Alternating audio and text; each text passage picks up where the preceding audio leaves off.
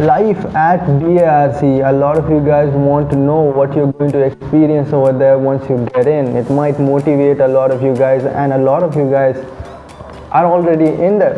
Like last time, from my WhatsApp group of BARC, 20 got selected into BARC, around 3 or 4 got selected into NPCL also, and it's amazing because last year it was 12, now it is increasing, and this year a lot of students from other branches also, like civil, even physics, metallurgy, other branches. I made videos for all the branches of how to get into BARC. They are all getting selected. They are very happy and they are going to experience it firsthand. You see it through my eyes, through my experiences, what I experienced in the period of 2017 to 2018, the 14 months I was over there, 1 year in training school and 2 months as a scientific officer. See what I experienced over there, and it is definitely a unique experience. It is a pure research based organization. You will see nuclear science and engineering over there, things that common people do not see, and I'd like to share what it is like in there. So basically it is a job, but it is actually you getting into a college for first year. After that it is a regular job. Definitely not regular, it's an amazing job because it's a pure research based job profile, so it is going to be amazing. But for the first year it's even more amazing because the kind of training that BARC and Department of Atomic Energy in general, even NPCL people, ECL people, they get very good training, and the kind of training that this department offers is rare, and throughout the country any other organization will not focus so much on your orientation course. So basically it is like a college. You'll get into classes every day, you learn from the senior scientists themselves, you're going to give examination, you're going to make assignments. It's basically like a college, but even better because now you're having a job, a strong job, which is going to build your profile. And at the same time you're going to classes, you're having friends, you're living in hostel, you're eating in mess. It's an amazing period. So I would like to explain the first part of what it is like in the first year, because that's what I experienced to the fullest. Full 1 year training school that is going on over there. So basically you are going to learn a lot of things. Sometimes it also is a lot similar to MTech, because MTech people study a lot of advanced things that you're not studying in bachelor's.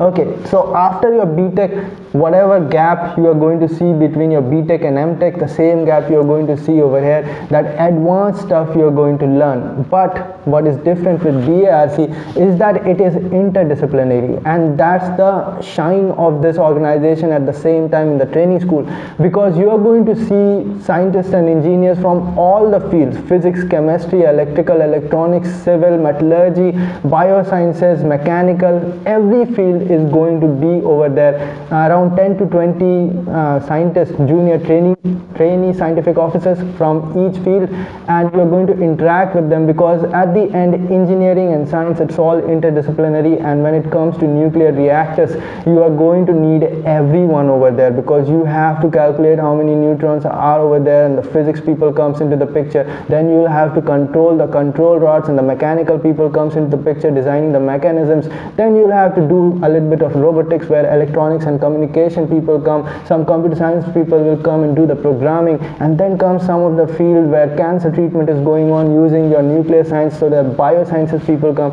chemistry people come, dealing with the reaction that is going on in this advanced high level cutting edge technology. So every field is involved over there, and that is the experience that you're going to see for the first full year. You're going to interact with scientists of every field, and the best are over here, because the best are choosing for people who can get in. The topmost, most respectable scientists of this country, they are hand picking these people after judging them for 1 hour, and when you get in, you see so many extraordinary young scientists over there that it is amazing.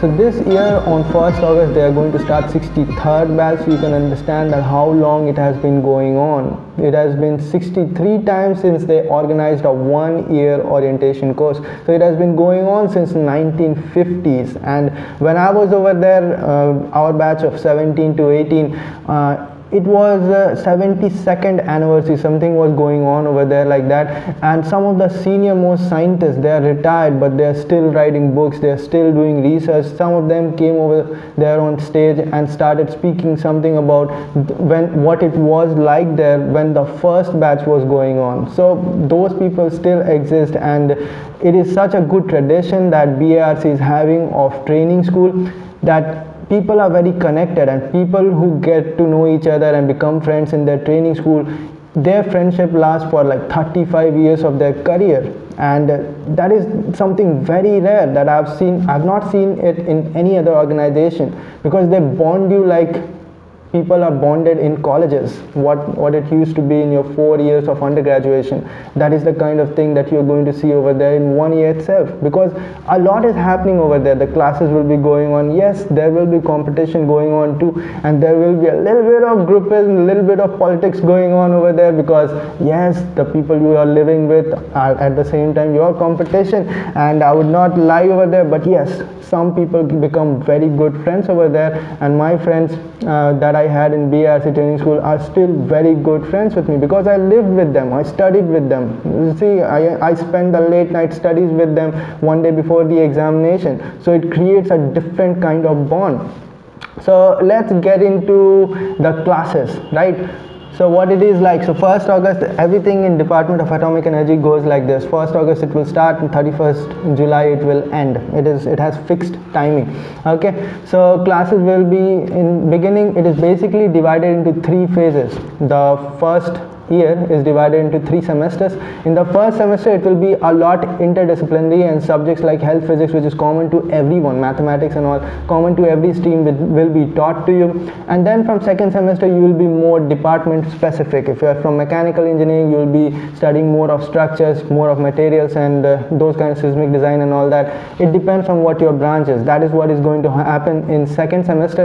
And then from third semester it is going to be solely your project. Whatever your project is going to go for 2 months, but basically the first 2 semesters is going to decide where you're going to be finally placed. Okay, so the first year that you're getting into BARC does not matter much.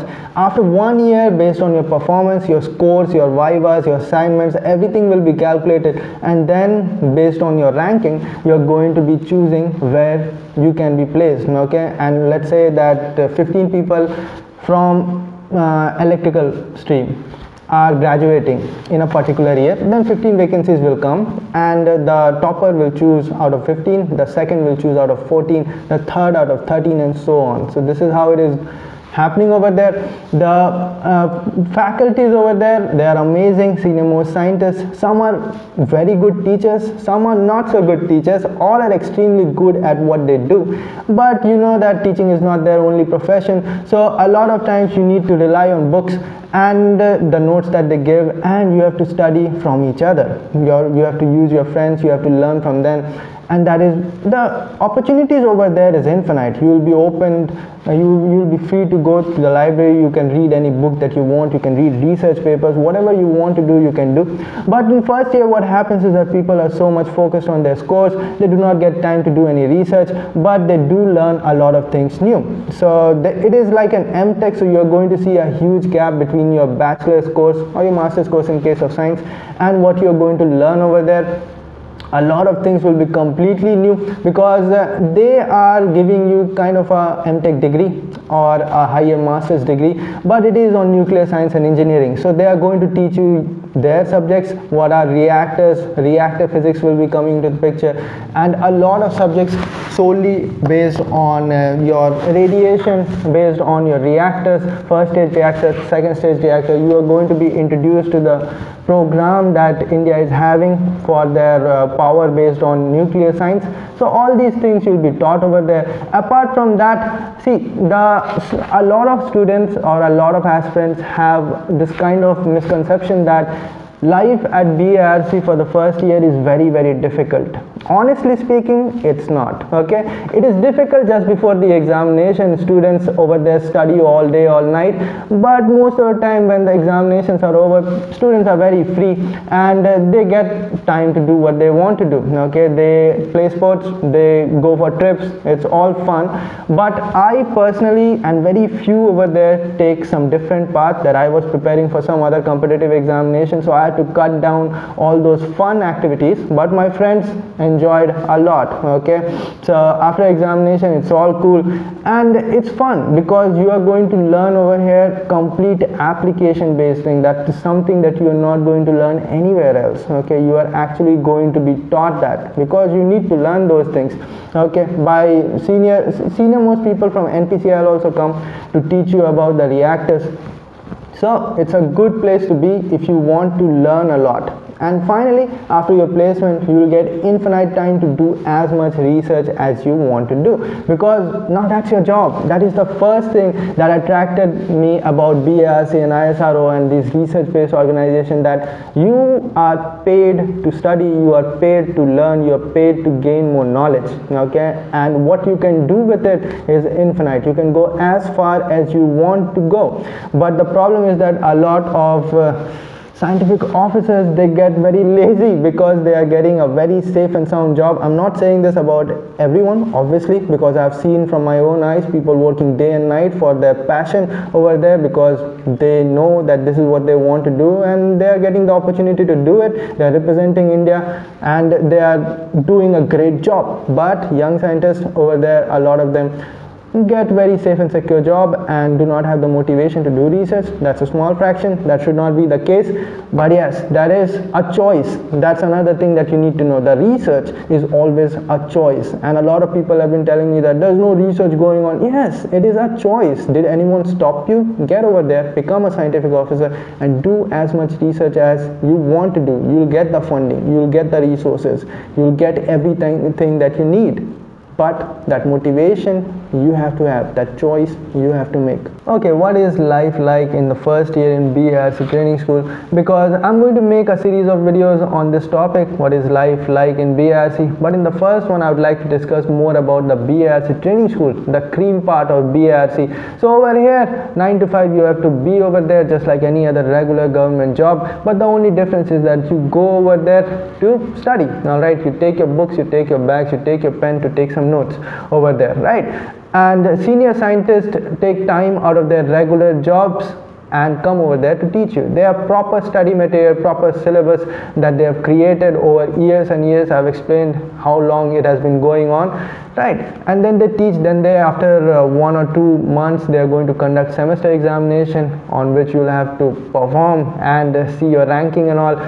And then there will be assignments, vivas, in which scientists are going to check you personally. 4 or 5 will come, you'll go and stand on stage in front of board and explain the things that you have learned. So this is how it is going over there. You're going to study some advanced subject, like for mechanical engineering, I can say that finite element method, computational fluid dynamics, vibration and all, seismic design. You're going to study sometimes some professors from IITs also come to take 1 or 2 courses. So it is going to be like that.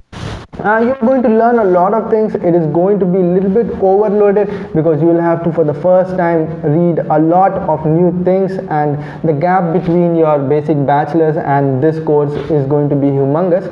And also at the same time, the competition is going to be tremendous because everyone is talented over here, right? Nobody is any lesser than anyone else. So you'd have to deal with that. What path I chose is that I do not care about my rankings over there. So I just completely left it and learned as much as I could and got the last position. But it was fun. Being last is probably the best decision I took over there. Okay, so this is about it for this video. If you want to learn a little bit more about what it is like over there, I do not know what you want to know, so comment it down below and I'll definitely answer it in the second part. And that's about it for this one. I'm going to see all of you in the next one. I'll see you there. Bye.